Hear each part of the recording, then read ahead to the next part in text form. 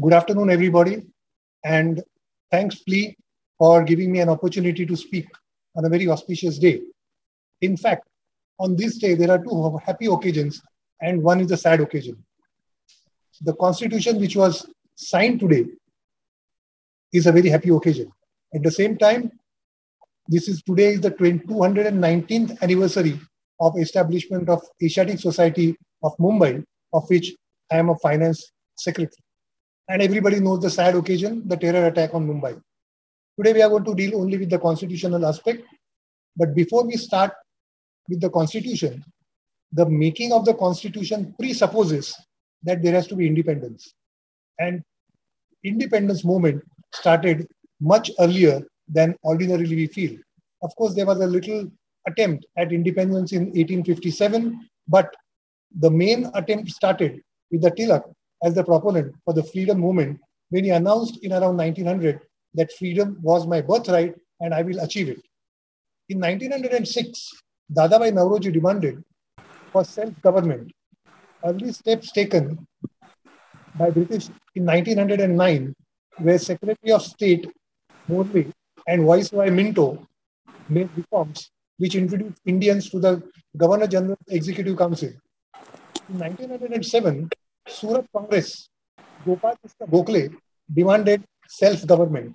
Immediately thereafter, in 1914, the Home Rule movement was started by Dr. Annie Besant, which resulted in the Congress resolving of equality of status and self-governing dominions. Montagu-Chelmsford report expressed in 1917 that India's connection with British Empire would be endorsed by wishes of the people. Besant criticized before the Joint Select Committee that Government of India Bill of 1919 could not provide for any constitution to be passed by British Parliament and introduced Commonwealth of India Bill to strengthen the movement towards freedom. Mahatma Gandhi's firm assertion in 1922 that Swaraj will be a declaration of India's self-expression to our freely chosen representatives contained a vision of Constituent Assembly. In 1924, newly appointed British Prime Minister Ramsay MacDonald observed that dominion status of India was the idea and ideal of his Labour government. In 1927, House of Lords appointed Simon Commission, which excluded Indians in decision-making process in the matter of political and constitutional advances in India, which was a setback. Subsequently, the declaration of Purna Swaraj or complete independence on 26 January 1930 carried the concept of Constituent Assembly more vigorously. Mr. K. Munshi, the eminent lawyer from Mumbai, wrote an article, Our Objective Constituent Assembly, stating that through Constituent Assembly, India hopes to attain dignity of an enfranchised nation, fashions its will to self-determination, and finds its own soul to express it through fundamental laws. In 1931, Gandhi and Irving arrived at a pact whose main features were that civil obedience movement would be called up by the Congress, and Congress will participate in the second roundtable conference which Gandhi and Congress leaders attended. Incidentally, there were 3 roundtable conferences in London in 1929 to 1931, but it did not result in any desired results. The first roundtable conference was boycotted by Gandhi and Congress. Gandhi attended the second one, but as far as the third roundtable conference was concerned, Gandhi and the leaders were put in jail, so only some representatives only attended the conference. Now, let us see the predecessor of the present constitution, which was Government of India Act of 1935. Till that time, there was no demand for Pakistan. While rejecting the Government of India Act 1935, Pandit Jawaharlal Nehru asserted the constructive side of the rejection is the Constituent Assembly and full publicity should be given to these public meetings. The slogan of the Constituent Assembly must be popularized and explained to the masses. That's what he said. Mahatma Gandhi stressed that the only way out of a Constituent Assembly through which democratic Swaraj was possible. All resources should therefore be exhausted to reach the Constituent Assembly before direct action was thought of. The first general election under the Government of India Act took place in 1937, which resulted in Congress emerging as the largest party in 7 provinces out of 11. Now, incidentally, under the Government of India Act, the British India was divided into provinces. So in order to cooperate in World War II, which broke out in 1939 on the side of British, Congress demanded that Britain should agree to establishment of Constituent Assembly elected by adult suffrage to frame a Constitution of India. However, Samuel Hoare, speaking in House of Commons on 26 May 1939, emphasized that British policy was to give India a dominion status and not complete independence. In Lahore Congress on 23rd of March 1940, Muslim League for the first time suggested a separate state of Pakistan. Stafford Cripps arrived in New Delhi in March 1942. He declared that immediately after the end of World War II, steps would be taken to set up an elected body for framing Constitution of India. The provincial legislatures would elect members to sit in Constituent Assembly by system of proportional representation. Cripps' declaration was to gradually hand over power, except defense, in the hands of Indian leaders. The proposal provided for restricted membership of 207 members of the constituent body, out of which 158 members would be elected by provisional legislatures of British India, and 49 members would be represented by the rulers of the princely states, which was other than British India. After several criticism by Congress and Muslim League, Cabinet Mission increased the numbers to 389, consisting of 296 members elected by provisional legislatures and 93 by rulers of the princely states. The number 389 would contain 78 Muslim members. In the election held after World War II in Britain, Attlee became Prime Minister and announced in the British Parliament on 19th February 1946 that he was sending Cabinet Mission consisting of Patrick Lawrence, Stafford Cripps and Alexander to help India attain freedom. Cabinet mission arrived in India on 24th of March 1946, but fails to convince Jinnah for political solution. In a statement on 16th of May 1946, Cabinet Mission indicated that partition was inevitable. It suggested that a stable and practical form of constitution for whole of India was required, with elected professional legislative assemblies as electing bodies. Lord Mountbatten took charge as Viceroy in March 1947 from Lord Wavell. On 28th of April 1947, Rajendra Prasad, looking at the deteriorating communal situation, expressed that there was possibility that Union of India may not comprise of all the provinces, meaning that there would be a division of India and the division of some provinces. But British Cabinet had instructed Mountbatten to try to obtain a unitary government through Constituent Assembly in accordance with Cabinet Mission's plan of 16th of May 1946. If by October 1947 there was no prospect of reaching a settlement to the above basis, then of course he had to report back the steps which he felt necessary for handing over the power in June 1948. The Congress Working Committee adopted resolution on 8th of March 1947, whereby province of Punjab and Bengal should be divided on the basis of predominantly Muslim portion. Rajendra Prasad, in his speech in Constituent Assembly on 24th of April 1947, stated that Constitution will not be forced upon any unwilling part of India, and there would be division of India and division of some of the provinces. Mountbatten concluded that there was no chance of Congress and Muslim League coming together in the Constituent Assembly for drafting a constitution which would have general support. The British government on 3rd of June 1947 laid following terms by observing that representatives of majority of provinces had made progress for evolving a new constitution, but Muslim League with majority of representatives of Bengal, Punjab, Sindh, British Baluchistan had decided not to participate in the Constituent Assembly. Accordingly, the British government made it clear that it had no intention of attempting to frame an ultimate constitution for India, and that was to be done by the Indians themselves. It therefore appointed Boundary Commission for demarcating the boundaries of the new provinces on the basis of areas to be partitioned. The British government did not wish to wait till June 1948 and proposed to introduce legislation in British Parliament for transfer of power of dominion status without prejudice to the right of the Constituent Assembly to decide whether India would want to remain in the British Commonwealth or otherwise. Finally, on 15th of August 1947, it was decided 14 August was decided to be the date of transfer of power. So with effect from 1947, areas including the Dominion of Pakistan were excluded from the jurisdiction of Constituent Assembly on passing the Indian Independence Act by the British Parliament.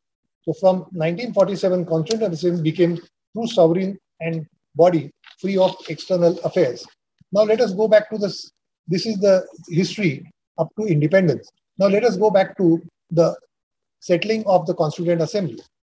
Setting up of Constituent Assembly was as per the suggestions of the Cabinet Mission in a statement on 16th of May 1946 that there were three main communities in India, namely general communities, Muslim and Sikh.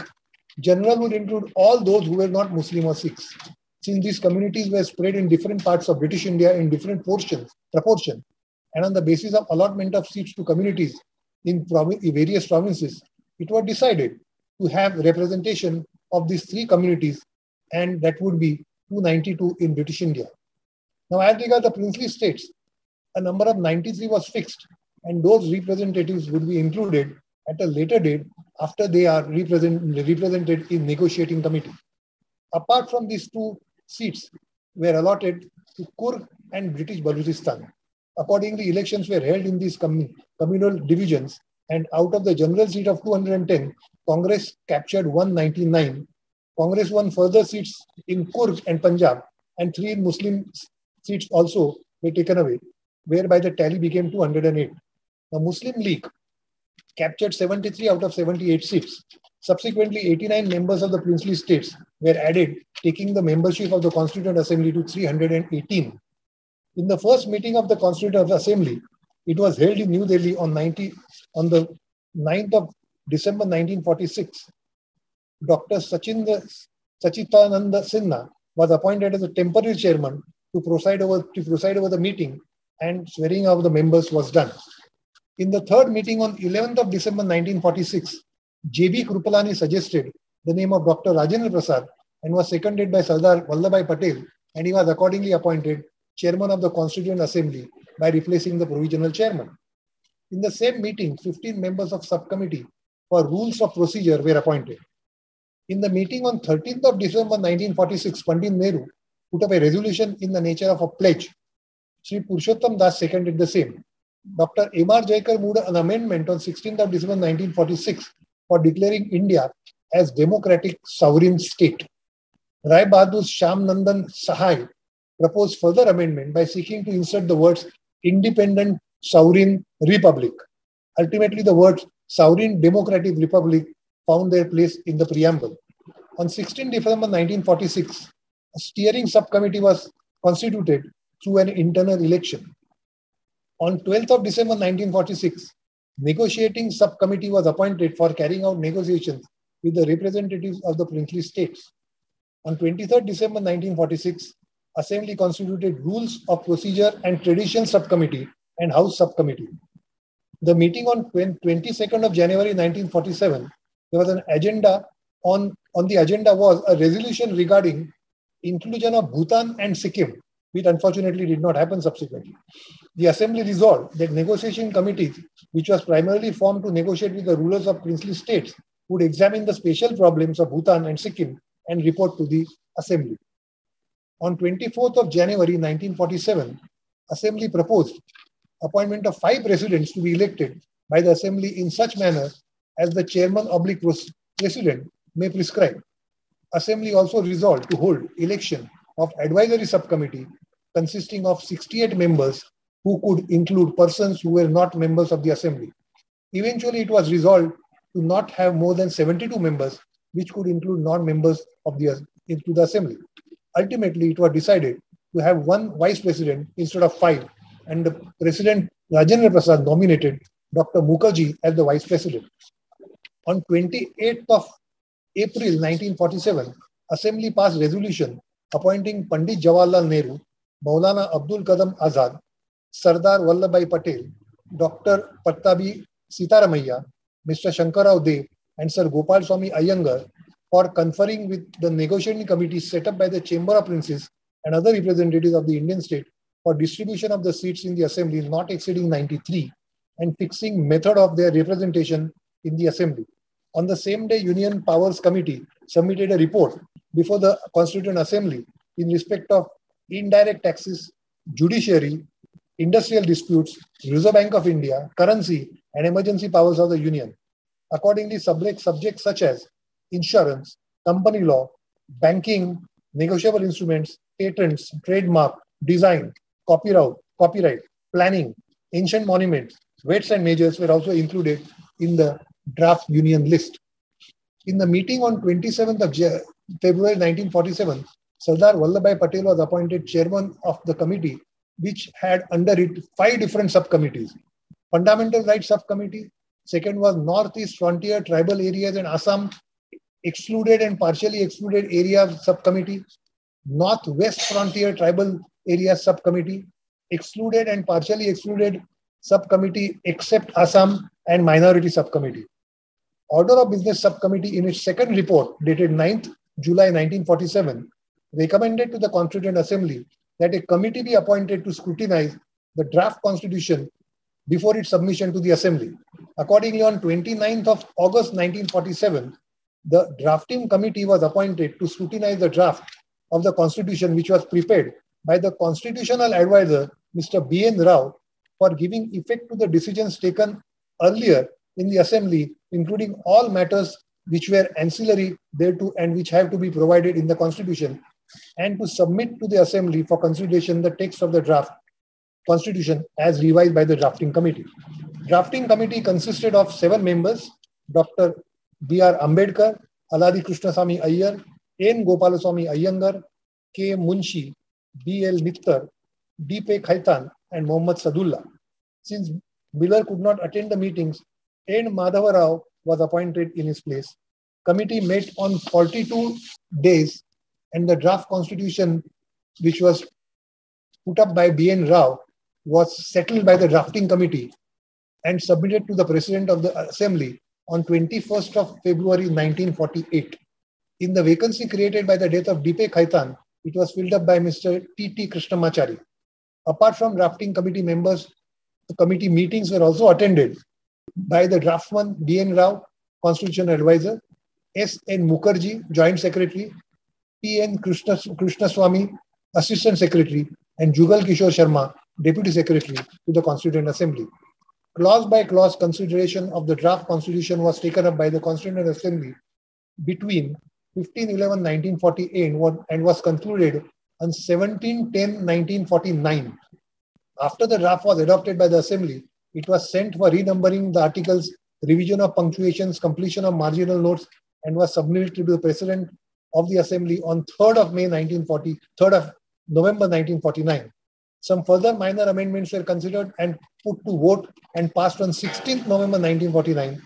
And the third and final reading of the Constitution was done on 17th November 1949. Dr. Ambedkar made a speech on 25/11/1949, summing up the entire effort of preparing the largest constitution in the world, having 315 articles and 8 schedules, and moved the motion and put it to vote. In support of the motion, the chairman of the drafting of the Constituent Assembly, Dr. Rajendra Prasad, made a speech and took a vote of the House, which passed the motion, and the Constitution was settled by the Assembly, which passed on 23rd/11/1949 and was signed by all the members of the Constituent Assembly. Now, this is how the Constitution was made. It will be interesting, although my topic is making of the Constitution, as to how the Constitution started working, because in early years, the Constituent Assembly itself acted as the provisional legislature in 1952. So Jawaharlal Nehru, who was very keen that the agrarian reforms it was necessary to do to remove the anomalies and the zamindaris. So a whole batch of agrarian reforms in different provinces were sought to be abolished by the various acts which came before the parliament. After those acts were passed, some of 3 provinces challenged those acts. One in the Madhya Bharat, other in Uttar Pradesh, and in Bihar. However, Madhya Bharat and Uttar Pradesh, the challenge was repelled.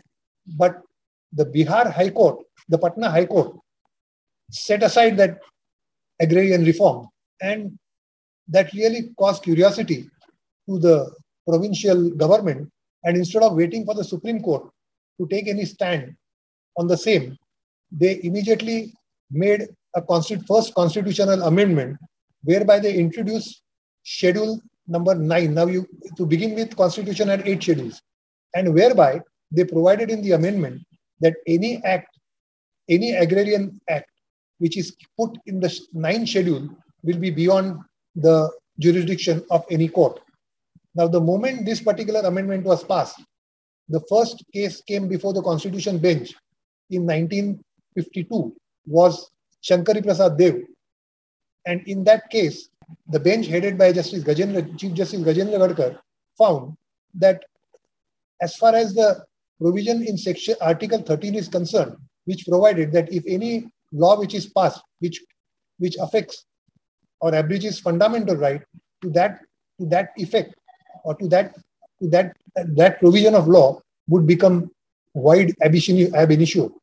Now, this particular problem of what is the definition of the word law and whether constitutional amendment made in the constituent capacity by the parliament would be called as a law. And the Constitution bench felt that if the law is made by the constituent authority, then it would not amount to law, and therefore they set aside the Bihar High Court judgment. Now, this particular position continued for almost 14 years till in 1966. Again, in another matter, Sajjan Singh's case, the constituent bench had an occasion to see, because the petitioner's argument was to revisit the judgment in Shankari Prasad Dev's matter. This time, there was an argument on behalf of the petitioners, and the Supreme Court came to the conclusion by a majority of 3 versus 2 that it was not necessary to revisit. The constituent power obviously excludes the constitutional amendment from the definition of the word law in Article 13. But in the dissenting judgment, there were 2 dissenting judgments, one by Justice Hidayatullah and one by Justice Mudholkar. Justice Mudholkar for the first time said that the power to amend a law under Article 368 cannot be used for doing something which will affect the basic structure of the Constitution itself. Now, this particular doubt was casted. Justice Hidayatullah also was of the same view. So therefore, although the judgment was 3 versus 2, this point again came up before a bench in 1969, which was the Golaknath case, where Justice Subbarao assembled a bench of 11 judges to consider whether the doubts created by the minority judges in Sajjan Singh's case were correct. And after the matter was heard, in fact, in this matter, Mr. Palkhiwala was requested to come in, but for reasons known to him, he did not come in directly, but at a very later stage. Now, while the matter was going on, it appeared that the bench was not quite in favor of the petitioners, and therefore an SOS was sent to Mr. Palkhiwala to come and address the court. At that time, ironically, Palkhiwala was representing India against Pakistan in the international court, and he said that he will be able to come only for one day. So on a Sunday, Palkhiwala comes back. Mr. D.M. Popat and Mr. Fali Nariman, they go and fetch him from the airport, and while on their way to the hotel, they tell him what was the case was and what was the stage at which it was there. So Palkhiwala insisted that I must get a chance to argue on Monday because I have to take a flight back to Switzerland on Monday night. So Mr. Nambiar, the father of the ex-Attorney General of India, Mr. K.K. Venugopal, he was on his legs and he was told that you must make way for Palkhiwala to argue. Now, since he was on his legs, it was not possible for him to just sit down. And therefore, Nambiar waited for an opportunity when, after about an hour of argument, he was flooded with a barrage of questions by the bench. And he said that your lordships had put all these questions. I need little time to reflect on it. So if you allow me, I will come back and address them. But in the meantime, Mr. Palkhiwala can address. And the bench was very cordial and they said Palkhiwala could argue. Now, Palkhiwala raised the point of implied limitation. Now, implied limitation means there are certain limitations which are specific. And there are certain limitations which are to be implied by the provisions in the Constitution itself. And that particular argument of implied limitation ultimately was the crux which decided the matter by, again, a paper-thin majority of 6 versus 5, where the judgment for the majority was delivered by Justice Koka Subbarao, and the judgment was so extreme that it was held that the constitutional amendment fell within the definition of the word law, and therefore any constitutional amendment made which abridged or affected the fundamental rights, that particular amendment would become void. Now, the effect of this was that all the constitutional amendments which were made before, from 1950 onwards, they all would become void. So it was a very critical stage. The Indira Gandhi government was completely stirred, and they, in the meantime, 24th and 25th constitutional amendments were passed, whereby they wanted to straight away make the effect of Golaknath case completely void by passing legislation. And also they passed the Kerala Land Reform Act, whereby the property of Kerala Matha was sought to be acquired, and therefore that also infringed the right of freedom of religion. Ultimately, Palkhiwala was asked to come to challenge the Kerala Land Reform Act and also the 24th and 25th constitutional amendment. He was rather reluctant because he said it's going to take a very long time. So Mr. M.C. Chaglar, then of course retired from the High Court and one of the best judges Bombay High Court had, he was the person who was asked to take up the mantle. He said, I'm too old now, I can't take all this. He requested C.K. Daftari, another competent person, ex-Attorney General of India. He also said, I'm too old. So they both decided, why not ask Palkhiwala? So ultimately Palkhiwala agreed, and he represented the famous and the biggest case ever in the constitutional history, His Holiness Keshavananda Bharati versus State of Kerala. Now, this was a matter where there was a lot of things which happened in the background. Seeing that Palkhiwala was going to represent the petitioners, the state of Kerala, instead of asking either their Advocate General or the Attorney General of India near and day to appear, they briefed Mr. H.M. Sirvai, another expert on the constitutional law. And there was a little backstage happening, such as Mr. Sirvai insisted that after the petitioners argue the matter, he will give a reply. Ordinarily, it would have been the right of the Attorney General to address, but Attorney General made a complaint to the Law Minister, Mr. Gokhale, and the complaint was ultimately taken to the Prime Minister. And the message came from the Prime Minister that let Mr. Sirvai argue, thereafter you argue. So with that, the matter started. It lasted for 66 days. The Supreme Court used to hear this matter on Tuesday, Wednesday, and Thursday every week. So actually, it lasted for almost 66 days, out of which our petitioners argued the matter for 32 days, Sirvai for 21 days, and Attorney General and others argued. The main crux of the matter was that if the Parliament had a power under Article 368 to amend the Constitution, can that power be used for amending any part of the Constitution? And this particular matter was addressed by the Palkhiwala by giving various examples. Well, this matter itself can be a special 2-hour session can be addressed on this matter itself. But in a short, I can tell you that Palkhiwala first showed the preamble itself. We are a democratic, sovereign republic. So sovereign means we had just become sovereign after the British government was thrown away. We were democratic because we had adult franchise, whereby by elections, a government could be thrown out or continued at every period of 5 years. And we were republic because we had taken the Westminster model, whereby we had a president as the head, and he would act according to the aid and advice by the Prime Minister and the Council of Ministers. So he said that now you cannot change this particular thing by converting this into a dictatorship, or you cannot take away the right which is given to the people of selecting the government every 5 years. Although this particular constitution had some portion which was based on the Government of India Act of 1935, but there was no provision for adult franchise as the Government of India Act provided, that only people who were taxpayers and people who were graduates in any faculty were allowed to be the voters.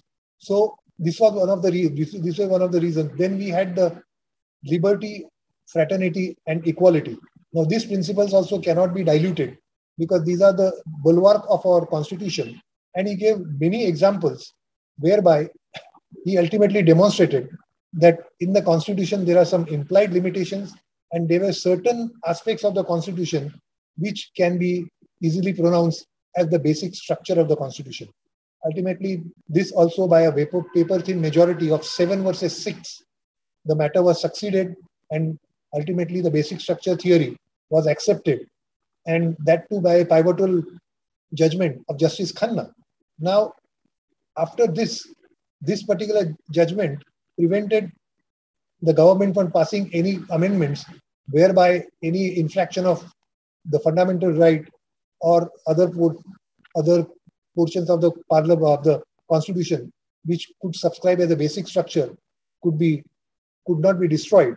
And so ultimately in 2 years' time, Chief Justice Ray constituted a bench for reviewing Keshavananda Bharati case. Now, it was a very unprecedented move.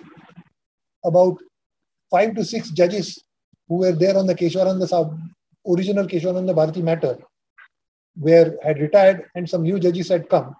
And Palkhiwala was told by that please come back and see that this particular review is dismissed. Palkhiwala argued the matter on preliminary by raising points on preliminary objection. And at the end of the second day, the question came as to who had asked for this review. And the Chief Justice said, well, one of the Advocate Generals must have asked for it. So the Advocate General of Gujarat and Madras, they said that we have not asked for it. So then it became very embarrassing. So Chief Justice first said that you must have asked. He said, Palkhiwala said, why should I ask? Then my whole judgment on basic structure falls down. So it was ultimately realized that it was nobody else, but Justice Ray on his own had constituted this bench. And on the third day morning, when Palkhiwala was about to commence his argument, Justice Ray said, bench dissolved, and walked out. It is very funny that you have a review petition for which no papers are available. And there is no person who had asked, there is no person on record who has asked for the review petition. And therefore, there is no judgment also. So this is the second time that Palkhiwala prevented the basic structure doctrine from being affected in any particular day. Thereafter, in every matter, whenever there was any law which is passed, including the one which was passed for the National Judicial Commission law, wherever they felt that the basic structure of the constitution is affected, they would set aside the law. Sir, I heard you throughout the session, and one of the questions I think a lot of people would have is, like you talked about Keshavananda Bharati case, where State of Kerala wanted to appoint someone who is an expert in the constitutional law. So I wanted to ask, how lucrative do you think the practice of constitutional law is in India? And for someone who wants to take up that as a career path, what should be the, guiding steps, or how can someone reach that sort of a stage to call themselves eventually a constitutional expert? Yeah, first and foremost, let me explain that in the Keshavananda Bharati case, Palkhiwala had never met Keshavananda Bharati. It was a bunch of almost 25 to 30 petitions, and they just picked up this particular matter. Now, Palkhiwala did not appear free. He did not charge Keshavananda Bharati, but he did not appear free. There were other companies and industries which were also affected by the 24th and 25th Constitutional Amendment, 29th Constitutional Amendment. So therefore, they had funded his particular thing because Palkhiwala, who argued for the matter for almost 30 days, so he could not. It is not possible for him not to charge. That is one. Secondly, to answer your question, constitutional law is something which is an ongoing thing because we have already made more than 100 constitutional amendments. So a person who wants to practice in the constitutional law, first, I think the first step should be to do LLM, because till LLB, you only get a basic knowledge. There is only one paper in which you appear and thereafter there is nothing. So you must do LLM and you must start attending a chamber of a person who practices constitutional law, and therefore you will get a little bearing of what happens in the court when the constitutional matter comes in. Other option is that if you can join a chamber of a judge as a student, because there are so many students are taken as assistants for doing research, etc. Whenever you can, of course, you can't choose a judge, but if you apply and you are given a judge who incidentally happens to be sitting in writ matters, because these constitutional matters come before the court in writ petitions. So I'm talking basically, suppose you are in Bombay and you want to do it, or in any other high court, then you'll have to join a chamber of a judge and try to understand more about the writ petitions. But if you get an opportunity to join a judge in the Supreme Court, then there is nothing like a bench which takes a constitutional. All the judges take all the matters, and in fact, right now, if you know, there are at least 4 constitution benches. Constitution bench consists of 5 judges. So they are taking all the constitutional matters. So therefore, if you get an opportunity to join a chamber of a judge in the Supreme Court, extremely good. So thereby you will come to know whether you actually want to restrict yourself to the practice of constitutional law, or you want to know generally other laws also, because you cannot be specific at the student stage that you want to become a constitutional expert. It's over a period of time as you start gaining experience, becoming a lawyer, starting appearing, and then you need a senior with whom you work, who is doing a constitutional law practice. Then only there is a chance that you immediately thereafter you can say that now I want to only concentrate on constitutional law practice. You said in writing of the Constitution there were multiple people involved. How is it that we're always taught that it was Ambedkar who wrote the Constitution? Yes, he presented it, but how did that come about, number one? And is that, reservation, wasn't it part of the basic Constitution and it was supposed to be just for 10 years? Is that baked into the original Constitution? So 2 questions. The first question is that if in a cricket match, if a team wins, then the captain gets yes, we won because of Virat Kohli as a captain, or Rohit Sharma, whatever. Yeah, same thing here. Therefore, I emphasize that the initial part of the Constituent Assembly was fought in 1946, and drafting committee came much later. So between this time, there were a lot of deliberations which took place on every aspect of the Constitution. All those deliberations were reduced in the form of a draft Constitution.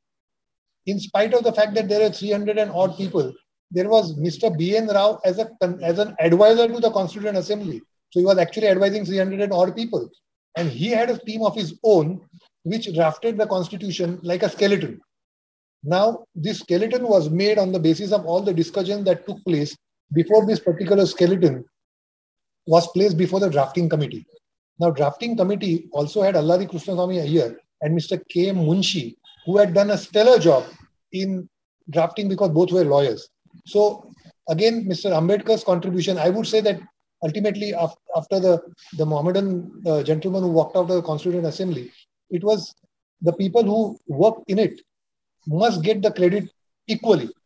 Just because Dr. Ambedkar was the chairperson, that doesn't mean he gave a constitution or something. Therefore, I emphasize the point that drafting committee did not draft the constitution. They settled the draft of the constitution. So therefore, and in settling, as I said, there were 42 sessions. It was not only Ambedkar who was doing it. In all the 42 sessions, most of the members of the drafting committee were present and participating.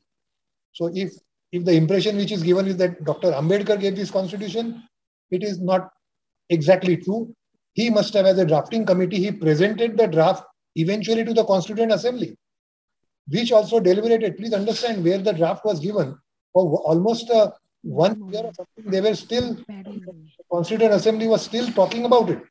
And ultimately, it was that draft was settled with a lot of amendments, a lot of things. There are 9 volumes of books on debates in Constituent Assembly. If somebody is interested, they should go through the debates. So thereafter, a situation came where the draft was finalized. So I think that is the first answer. Secondly, as far as the reservation was concerned, it was not part of the Constitution. It came subsequently. And that too, for 10 years, it was there. And now for political reason, it has been extended. In fact, if you are reading newspapers, the last Constitution bench, there was a discussion and 2 of the judges felt that it is time that we revisit that reservation policy as a whole. So instead of continuing the reservation policy and adding more and more tribes and castes and etc. into it, we must now start removing them so that the principle of Article 14 of equality before law and equal protection can be attained. So the government should set itself a date that by this date, all the reservations will go away, so that all the people who are otherwise deprived for whatever reason are brought to a level where there is a level playing field and all the reservations will be done away with and Article 14 will have full effect. Why our constitution has been designed based on British? Was there any other perspective? No, the first thing is that it was not designed by the British because Britain does not have a constitution. They don't have a written constitution. So the various boundaries or various acts which were around was the Government of India Act of 1935. Then we had the Indian Independence Act of 1947. Then as far as the basic freedoms, etc. are concerned, it was adopted from the US Constitution.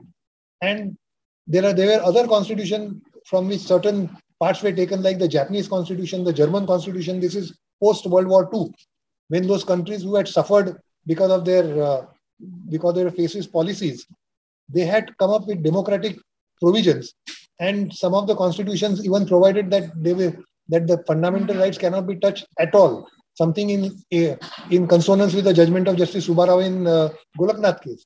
So it is not as if we have the British have drafted. On the contrary, the condition which was put by the provincial legislature here and the Congress was that the constitution shall be drafted by our own people.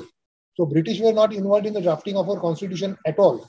Well, certain concepts, certain things, etc. were taken from so many democratic countries, and certain concepts were taken from the unwritten constitution of England also, like the Republic, because there the Queen is heading it, here we have a president. Both of them are of the same stature. So it is not as if we have taken anything from the British as a base. What are some features of the Constitution of India, which is unique to India only? If I tell you that our Supreme Court is the most powerful court in the world, you'll be surprised. Because there are two things. First thing is, even to an extent, even the High Court. First thing is that after the Constitution was signed, sealed and delivered, Ambedkar was asked the question, if somebody has to ask you, which is that one article, which is the kingpin of all the articles, 300 odd articles. And he said Article 32. This is an article where for infringement of fundamental right, the citizen can straight away approach the Supreme Court, doesn't have to go to any lower judiciary. So he can straight away, for any infraction of fundamental right, he can directly approach the Supreme Court. So that is the one unique thing which is there in our constitution. You were just now, sir, talking about Article 32 and how we can straight away approach the Supreme Court. Currently in the news, we're hearing a lot about, the Marriage Act, wherein people want recognition for marriage between the same genders. Yeah. Now, under Article 21 is what they are contending that, a person has a right to marry a person of their own choice. So, so a person has a right to live with dignity, and all of that is covered under that. And they're contending that, yes, they can marry a person of their choice. And for the choose of the word person, they say that, both genders are equally covered under that. So would you say, sir, that in the Marriage Act, would you say, first of all, that it is contradicting to the Constitution of India itself? And if that is so, that not recognizing such marriages would make the law itself void in a sense? There is a law which provides that suppose there is a marriage law which provides that there shall be a marriage between the two different genders. Then this particular law, for the person of same gender, if they want to marry, they'll have to challenge that provision of the law in the Supreme Court and then plead about the equality, etc. So you will have to first challenge that provision of the law.